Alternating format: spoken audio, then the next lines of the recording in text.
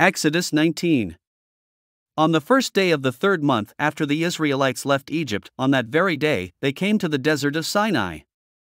After they set out from Rephidim, they entered the Desert of Sinai, and Israel camped there in the desert in front of the mountain. Then Moses went up to God, and the Lord called to him from the mountain and said, "This is what you are to say to the descendants of Jacob and what you are to tell the people of Israel. You yourselves have seen what I did to Egypt, and how I carried you on eagle's wings and brought you to myself. Now if you obey me fully and keep my covenant, then out of all nations you will be my treasured possession. Although the whole earth is mine, you will be for me a kingdom of priests and a holy nation. These are the words you are to speak to the Israelites."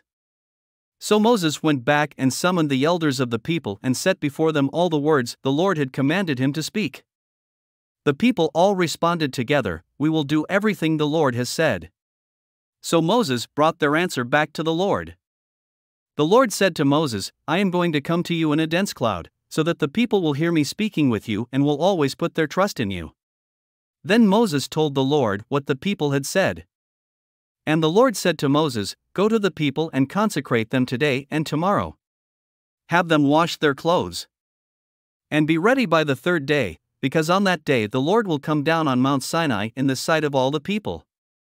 Put limits for the people around the mountain and tell them, 'Be careful that you do not approach the mountain or touch the foot of it. Whoever touches the mountain is to be put to death. They are to be stoned or shot with arrows, not a hand is to be laid on them. No person or animal shall be permitted to live. Only when the ram's horn sounds a long blast may they approach the mountain.'"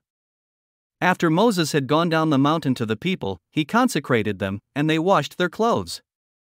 Then he said to the people, "Prepare yourselves for the third day. Abstain from sexual relations." On the morning of the third day there was thunder and lightning, with a thick cloud over the mountain, and a very loud trumpet blast. Everyone in the camp trembled. Then Moses led the people out of the camp to meet with God, and they stood at the foot of the mountain. Mount Sinai was covered with smoke, because the Lord descended on it in fire. The smoke billowed up from it like smoke from a furnace, and the whole mountain trembled violently. As the sound of the trumpet grew louder and louder, Moses spoke and the voice of God answered him. The Lord descended to the top of Mount Sinai and called Moses to the top of the mountain. So Moses went up. And the Lord said to him, "Go down and warn the people so they do not force their way through to see the Lord, and many of them perish. Even the priests, who approach the Lord, must consecrate themselves, or the Lord will break out against them." Moses said to the Lord, "The people cannot come up Mount Sinai, because you yourself warned us. Put limits around the mountain and set it apart as holy." Then the Lord said to him, "Go down and bring Aaron up with you. But the priests and the people must not force their way through to come up to the Lord, or he will break out against them." So Moses went down to the people and told them. Thanks for listening to another chapter of the Bible. At My Faith Fuel, we believe a good coffee fuels your faith and energizes your day. Please visit myfaithfuel.com to explore our delicious coffee blends.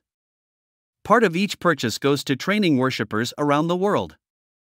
Thanks for listening.